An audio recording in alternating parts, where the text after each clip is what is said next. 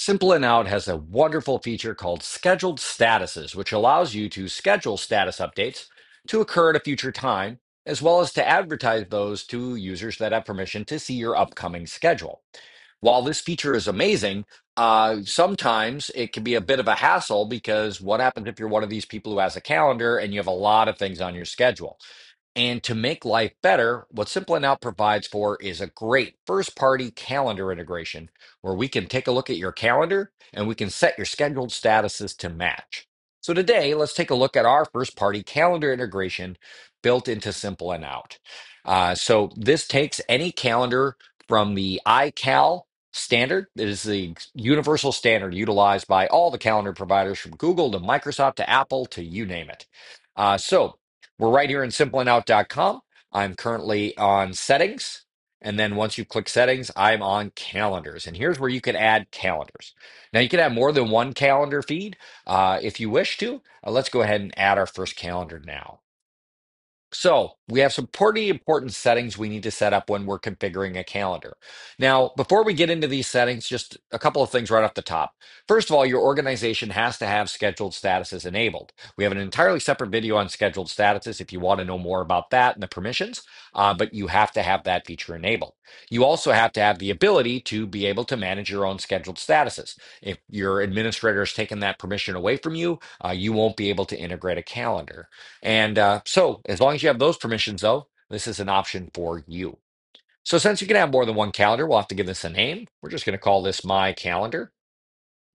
And then your iCal URL. This is the specific URL that you need to give us that we will be consulting with. That URL has to be public. So, in other words, we have to be able to access it without authentication so that we can get access to it.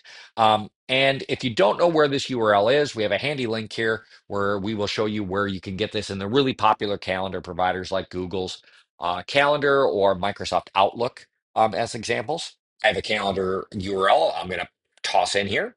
Now, once you toss in this URL, we'll immediately go look at it and we'll make sure that the URL is valid. In this case, you could see it found that it was valid. It even found 4 events it's going to pull in right away for me. This is perfect. Now, active, this is whether the calendar is active or not. You can have a calendar added and you can deactivate it and then reactivate it later if you wish. That's an option.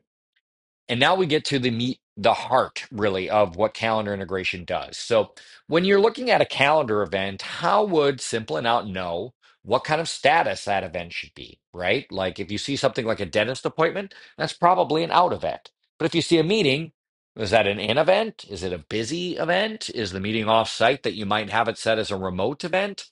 How would Simple and Out know? And the answer is what Simple and Out does is it will look at the name of the calendar event itself.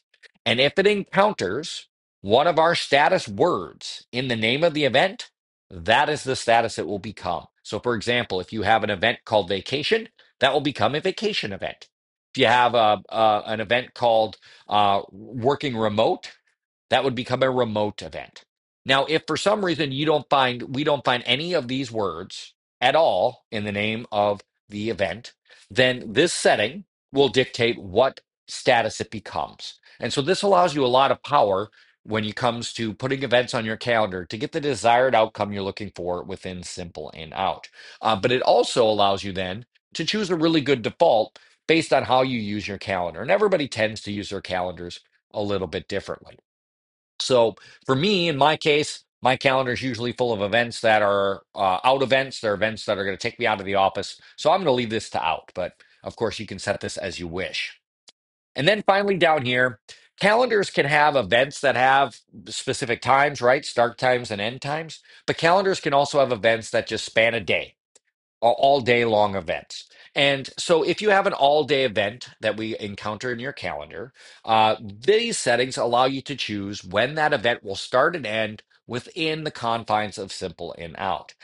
This avoids those awful situations where we would have to be updating your statuses at midnight, a time most people aren't looking at the board anyways. And so this allows you to choose. So if you have an all day event, when would you like that event to start? So maybe I want my events to start around 8 a.m. And then, I don't know, 10 o'clock seems a little late. Let's maybe make it 6 o'clock. So now if I have an all day event, instead of updating at midnight to midnight, Simple and Out will worry about updating you from 8 a.m. till 6 p.m. That makes a lot more sense in the confines of when normal people are going to be working on my board. So we're going to go with this. And then, of course, we need to know your time zone just because, of course, time is dependent on the zone you're in. In my case, I'm in Central. So here we go. This looks really good to me. I like these defaults. Let's go ahead and create our calendar. Now, when we create a calendar, Simple and Out will go consult the calendar right away and grab some schedules.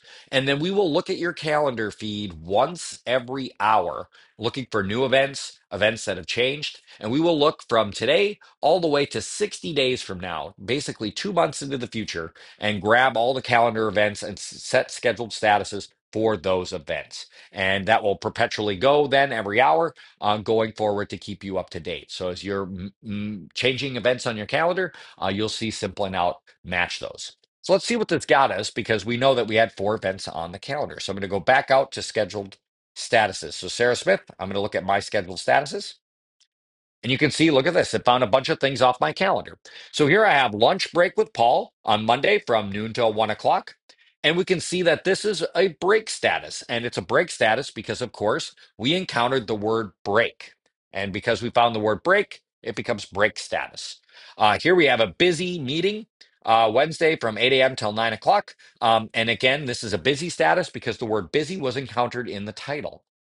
Working from home, and you can see here we have parenthetically remote because the word remote is there. That's a remote status, working from home. And you can see that was an all-day event. And that is February 14th from 8 a.m. until 6 p.m. Even though it was an all-day event, it'll now show up as 8 a.m. till 6 p.m. because, of course, that is what we set in our calendar settings for all-day events. And then you can see vacation all week from February 17th till February 21st. So that's a week-long vacation from Monday to Friday. And you can see the Monday one starts at 8 a.m. and the other one at 6 p.m. because there was an all-day event for 5 days. And this, because the word vacation is in it, becomes a vacation event. So this is really great. And this sucks in all of these events again, and it will check my calendar every hour to make sure it gets the desired outcomes. So that's calendar integration with Simple and Out. It's a great way to pre-populate your scheduled statuses for you automatically for our users that love to live in their calendars.